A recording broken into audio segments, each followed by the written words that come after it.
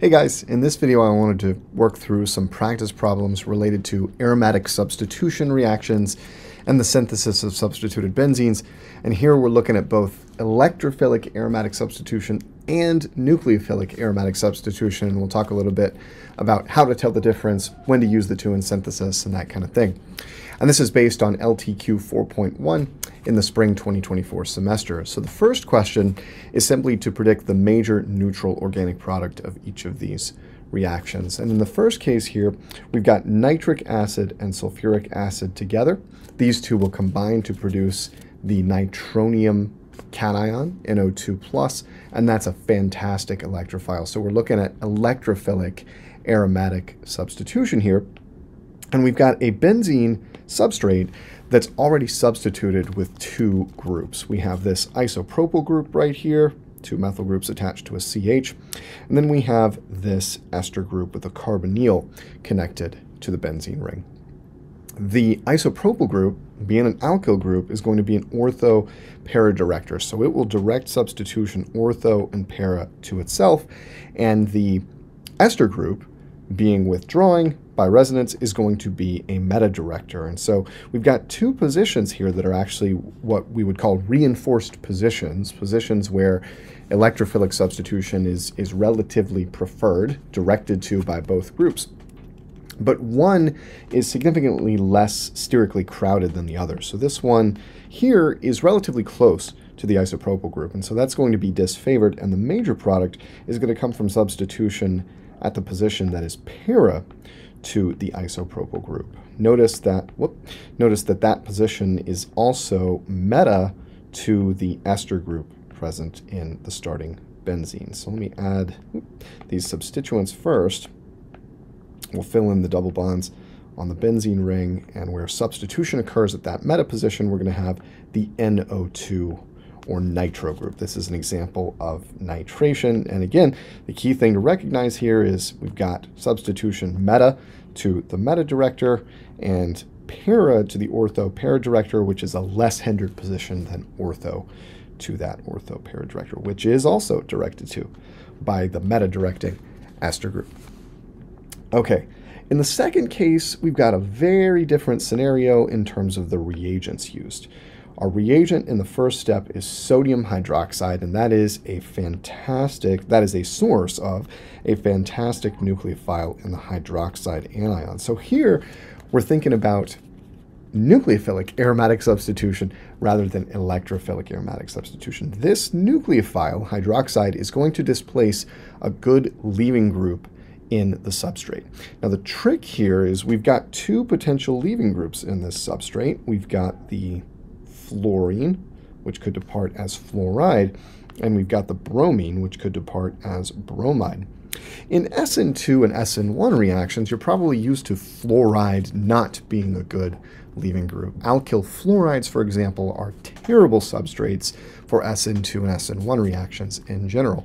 However, thanks to the mechanism of nucleophilic aromatic substitution and the fact that this carbon is highly electrophilic because of that very electronegative fluorine atom, the trend actually flips in the case of nucleophilic aromatic substitution, and aryl fluorides are fantastic electrophiles in SN-AR reactions. And so nucleophilic substitution is going to occur preferentially at this carbon connected to the fluorine rather than the bromine. Certainly not the worst prediction to predict substitution at the bromine, and if we let the reaction run long enough and we've got enough hydroxide around, substitution will occur at that bromine-bearing carbon as well, but the initially formed product is going to be derived from substitution at the fluorine-bearing carbon. Something else that argues for that carbon is it's ortho to the NO2 group, and so it's feeling the inductive withdrawing effect of the NO2 group more than the bromine-bearing carbon, which is para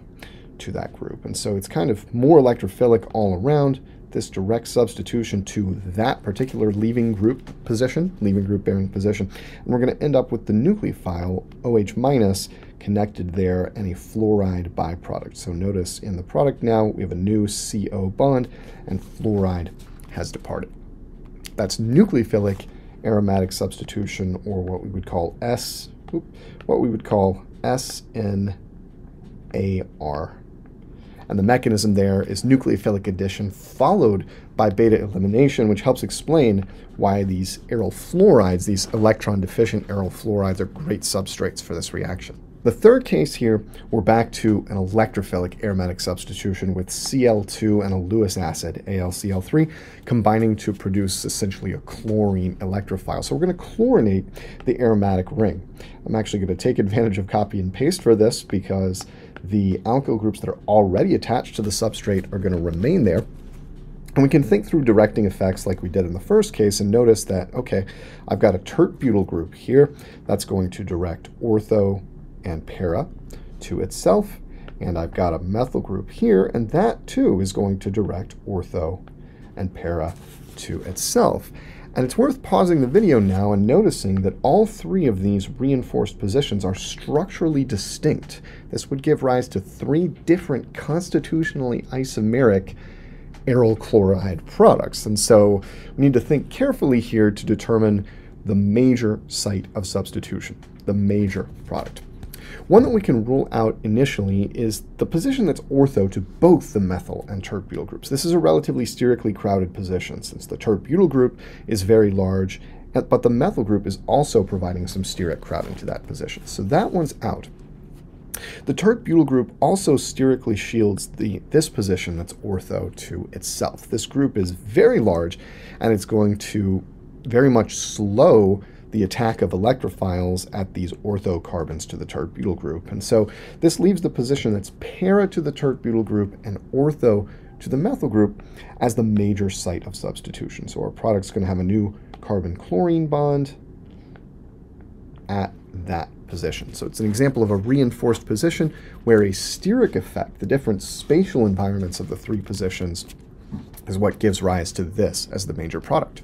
Here we're given conditions for an electrophilic aromatic substitution, specifically an electrophilic sulfonation with SO3 and H2SO4, and we're asked to draw the major Arenium ion intermediate. Let's talk a little bit about what we mean by Arenium ion, first of all. Generally, in electrophilic aromatic substitution, there is a two-step mechanism that takes place after generation of the active electrophile E+. In the first step, the aromatic ring coordinates to E+, or we could say there's an electrophilic attack on the benzene ring. Benzene donates a pair of pi electrons to E+, and we get a new carbon E bond.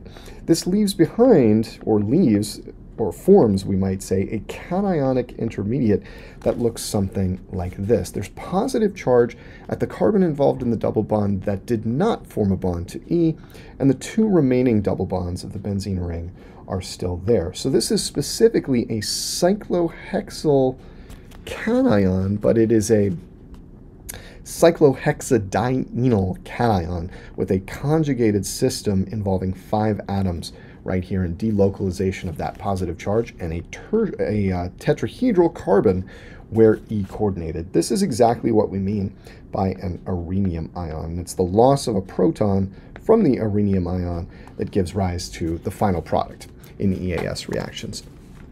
So we're looking for a structure in here with this general pattern, but the trick here is if there's already a substituent on the benzene ring, for example, some R group in some position, we need to think about directing effects as well. We need to notice, for example, that the cyano group, this is going to be a meta director.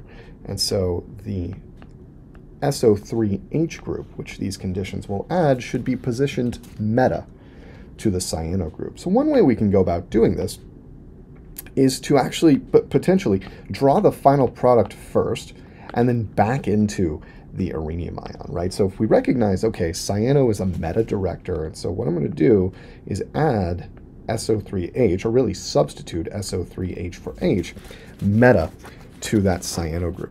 This is the final product. It's not the Arenium ion. If we compare this structure to this, we'll notice that the difference is there's a proton in the Arenium ion that's missing from the final product. And so we can think about adding that proton back now to generate the Arenium ion, right? We could imagine just protonating this double bond, putting an H on that same carbon where the SO3H is located, and that leaves a positive charge here. And of course, there are several resonance forms of the Arenium ion, all of which are valid to draw, and I encourage you to pause the video and try to draw a couple of additional resonance forms that highlight the delocalization of this positive charge in the Arenium ion. And here, all of those are correct. They're all valid resonance forms of the structure that we see here. Finally, in this question, we're asked to design a synthesis of this tri-substituted benzene from benzene itself. And this one's a little bit tricky if we think about directing relationships in the final target. For instance, this nitro group is para to this alkyl group right here. And so we wouldn't want to nitrate at the earliest stage because that would make it impossible to get an alkyl group in that position, since additional reactions are going to occur meta to the nitro group, since it's a meta director. We also should notice that we have a bromine that is meta to this alkyl group, and so alkylating at an early stage seems problematic as well, since if we put an alkyl group on, well, that's going to direct substitution ortho and para to the alkyl group and not in a meta position. So we need to be a little bit clever about how we do this. One thing we can notice in the final target is that the bromine is donating by resonance in an ortho-para director, and the alkyl group is also donating by resonance in an ortho-para director. So this position where the nitro group is located is para to the ethyl group and ortho to the bromine. So it's a reinforced position, meaning we can work backwards to a benzene that simply does not have the nitro group, and rest assured that nitration is going to occur at this desired position. And so this is worth reflecting on for a second, that we have ortho to a bromine and para to an ethyl group. This is the position where we want the nitro group to go on, and so we know that that nitration at this stage in the synthesis, reagents for that are going to be HNO3 and sulfuric acid, H2SO4. Nitration will occur selectively at that position, and we may have some nitration at this position as well, but we can separate the two products and just carry this product forward, since that's our target, and rest assured that we're doing a good enough job, is how I would put it. All right, now we reach kind of a tricky crossroads though, right? Because the bromine and the ethyl group are meta to each other, but each of them on their own is an ortho-para director. So for example, I can't work backwards to bromobenzene, because if I tried to ethylate bromobenzene with like a Friedel-Crafts reaction, well, that would lead to installation of the ethyl group ortho or para to the bromine, not meta where we need it. But here we can take advantage of a functional group manipulation of the ethyl side chain to work it back to a meta director. And this is going to allow us to install the bromine strategically using that meta director. And so what I'm talking about here is we can think about working backwards the ethyl group to an acetyl group. And we know how to accomplish this conversion of the acetyl group into an ethyl group. This is a reduction process, since we're going from 2 carbon-oxygen bonds to 2 carbon-hydrogen bonds. And this reduction can be accomplished using Clemmensen or Wolff-Kishner conditions, and the vast majority of what I saw used Clemmensen reduction conditions, zinc-mercury amalgam, and HCl as the source of protons for those new CH bonds. So we can do this. And the reason this is helpful is, well, now we can work backwards, recognizing that, okay, let me back up here and do a little bit of erasing. Now I have in this target a meta director with a bromine positioned meta to that group. So I can work backwards to the starting material without the bromine, and rest assured that this bromination is going to work as desired. Right? I'm going to be able to install a bromine meta to that carbonyl group through a bromination reaction. The directing effect works. So I can add Br2 and, for example, just Fe here, forming FeBr3 in situ via a reduction and a redox reaction, right? Or FeBr3 or AlCl3, your Lewis acid of choice. And this gets us selectively to this meta-substituted acetophenone, which is quite nice. All right, and we're almost done. All we need to do now is work the acetylbenzene or acetophenone back to benzene itself. And in the forward direction, we would do this through a Friedel-Crafts acylation process, where we would use the corresponding acyl chloride, acetyl chloride in this case, in conjunction with AlCl3 as a Lewis acid, and that will install this one nice acetyl group on the benzene ring, and now there's no directing issue since we're starting with completely unsubstituted benzene. So to summarize here, we start by installing that acetyl group. That's a meta-director, so a subsequent bromination is going to occur selectively at the meta position. Now we need to flip that to an ortho-para-director to get this reinforcing effect where we want the nitro group to end up, so we use Clemmensen reduction to reduce the acetyl group to an ethyl group. And then we can nitrate, and nitration will occur to a large extent at this position, which is directed to by both the bromine and ethyl substituents, and we arrive at our target, this tri-substituted nitrobenzene.